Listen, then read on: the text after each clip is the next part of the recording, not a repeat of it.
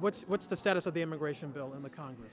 The Senate passed a bipartisan bill that I think it works for our economy. It works to provide more opportunity and more prosperity. That's how immigration has enriched this country over our 200-year history.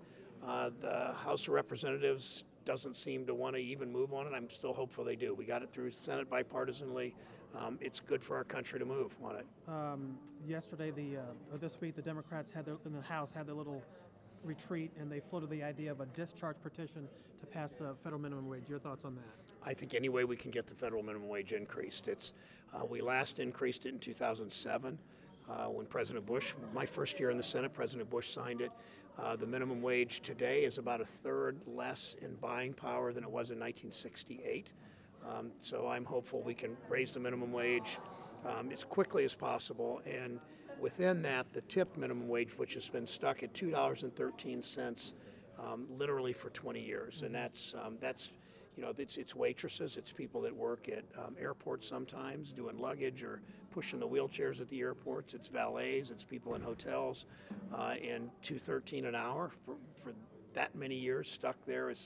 I know they get tips, but a lot of times they don't get enough tips to even get them up to the minimum wage. Now, an article in yesterday's New York Times, Senator Schumer floated the idea of the discharge petition for the immigration bill. You favor that as well? Yeah, I'm in favor of bringing these bipartisan bills that are good for our country. Minimum wage, extending unemployment benefits, manufacturing policy, currency reform that'll level the playing field against China, immigration, any of these to get the House of Representatives to vote on it. And I mean, John Boehner wakes up every morning, he's got a choice. He's either going to be Speaker of the Tea Party or he's going to be Speaker of the U.S. House of Representatives.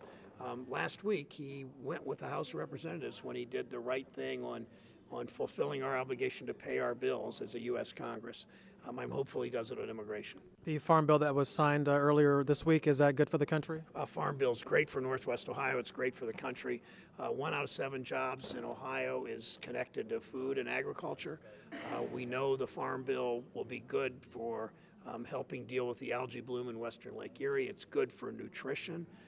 It's good for rural development in places like Williams County and Henry County and Defiance County, and it's going to be good overall for our economy. Your thoughts about the latest numbers on the signups in the Affordable Care Act? Well, I always want to see more people sign up. I know that there are people, we've never seen this in federal law that I remember, people, sort of Tea Party people with a lot of special interest money actively trying to stop people from signing up.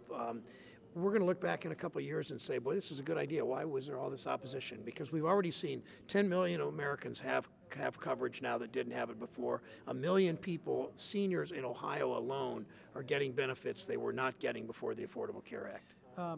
Do you think, there are a lot of loyal Democrats who are of the opinion that the animosity, borderline personal animosity towards President Obama is going to imperil the rest of his presidency from the Republicans in Congress working with him? I think that some want to oppose President Obama just because of who he is. I think that's too bad. The Republican leader in the Senate said his number one goal was pretty much to get rid of him. That's unfortunate. I've never seen that in American politics before. But the president's he's an adult. We're all adults. We'll figure this out.